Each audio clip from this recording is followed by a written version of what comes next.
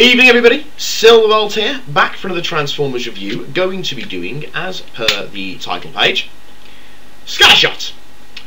Keeping it in with the Computron review, the Technobot reviews, and I've had a few requests for Scattershot to be the next Transformer that I reviewed, so I thought, yes, why not, I will review him. Okay, now, Scattershot. Well, Scattershot's, well, he's a bit of a brawler.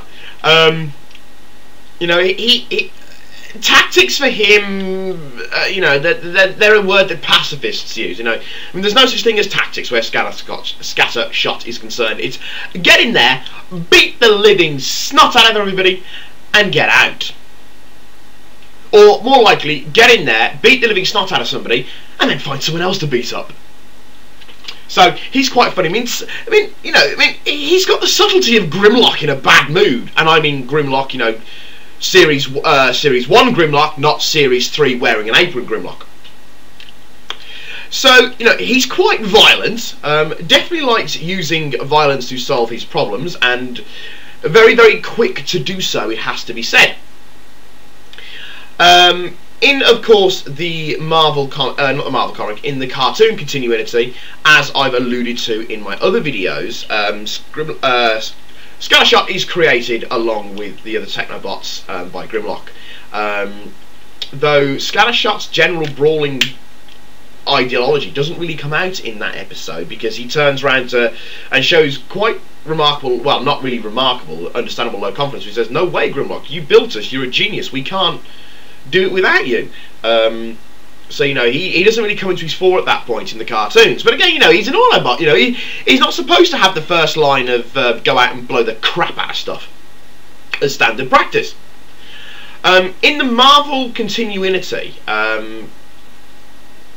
Scattershot, of course, goes with the other Technobots to Steel Haven, as I've said. However, in the UK comics, Scattershot actually has an independent storyline away from the other Technobots, and that is involving when Rodimus Prime finds out that Unicron is rebuilding himself by the planet of Junk, and he heads with the Dinobots, Scattershot and Smokescreen. And while the Dinobots and Rodimus are running around the planet Junk, Scattershot and Smokescreen stay aboard the shuttle, and they're taking pot shots at Unicron's giant head, and of course trying to avoid the big laser eye beams of death. You'll have to excuse me, my hair's not quite long enough to be put back in a ponytail yet.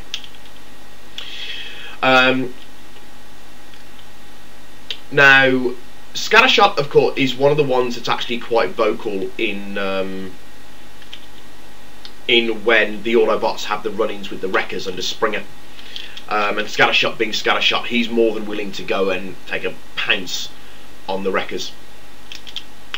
In the IDW continuity, which of course is the most recent one, as I've mentioned in the other ones, Scattershot, funnily enough, actually recommends caution before the other Technobots, of course, get demolished by the Unholy Trinity.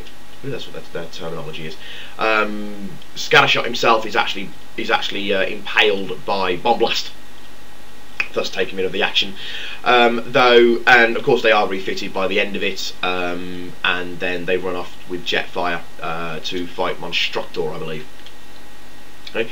That's it for Scattershot, for his character mode. Okay, now on to his toy mode, and right, well, his first mode, because he's a bit of a triple changer, is our Scattershot, is that of a futuristic fighter jet, which I don't know what it is, but it kind of reminds me, almost like a, for some reason, I don't know why, but the old film, The Last Starfighter comes to mind. Something to do with, though, the imagery from that film. I don't know why, because for the life of me, I can't actually recollect what the ships look like in the film The Last Starfighter.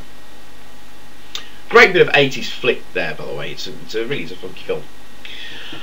Okay, but this is his first mode anyway, that of a Cybertronian jet. Now, me as a child, whilst we've got him in this mode, I had a little bit of another mode for him, and basically what I did was I lifted the wings up so they're like that.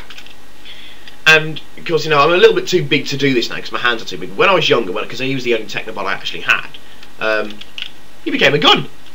Quite a beefy gun when you're like, you know, a 4.5 foot tall 12-year-old. Well, 10-year-old. No, I'd have been even young. I'd have been about 10.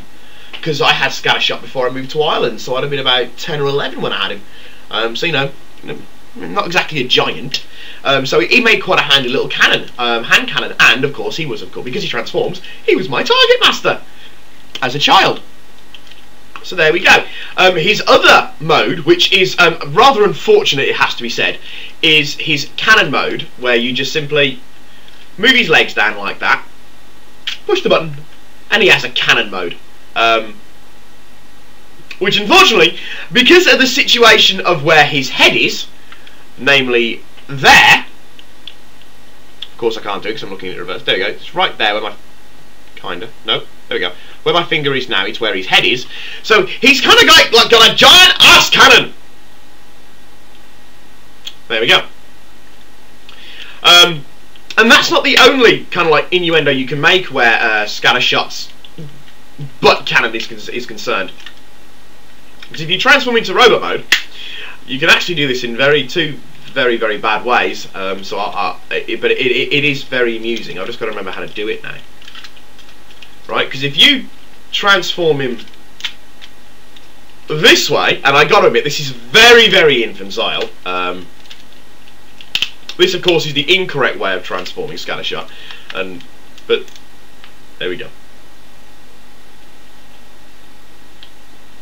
I think everybody knows about this. I mean, what the hell the Hasbro designers were doing when they conceived that it could possibly be transformed in this direction is you don't want to know.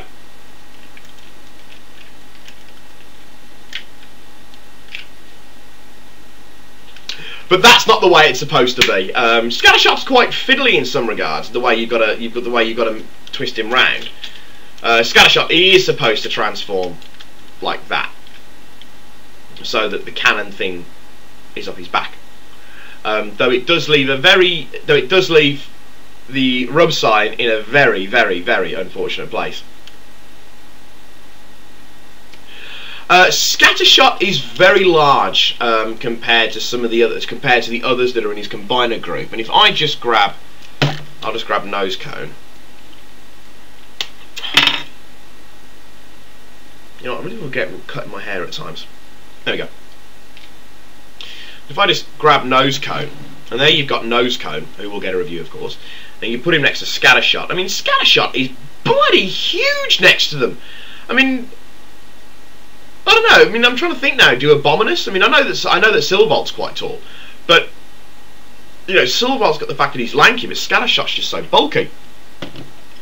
So you know, he is really, really large next to the other ones. Though he is a nice toy, and he doesn't really do a lot he doesn't really do an awful lot in robot mode, but he does have one thing that many of the other combiner leaders didn't have, in that he's got articulated knees. It's for his transformation into Computron, of course, but he has articulated knees, kinda. And his arms move up and down, and they move like that at the elbow. I'll show you properly that way. But that's about it. But yes, very nice toy. Fits the I don't know whether he fits the rest of the theme of the other technobots in the toy range, but you know, he's still quite a nice toy. Funky vehicle modes, apart from the very unfortunate cannon mode. So I was very tempted to say something else then, and I didn't. So be nice. Put enough innuendo into this video. But yes, that's my review on Scattershot. Computron on eBay is for one of the cheaper ones. You might be able to, you'll pick it up for between £40 and £70. Now, admittedly, that's not cheap, but when you could see what some of the other ones can go for, if you take the likes of what Predaking can go for, what Piranacon can go for, who I still haven't managed to get a pick up on, what Monstructor can go for. So. But yes, that's myself done for now. Scattershot you can probably find easy on eBay, but be warned, he will be the most expensive of the lot, especially if he comes with the parts that he does, which would be Computron's gun, chest plate, and head part. But for now, this is Silverbolt with Scattershot signing off, saying au revoir, adios, auf Wiedersehen.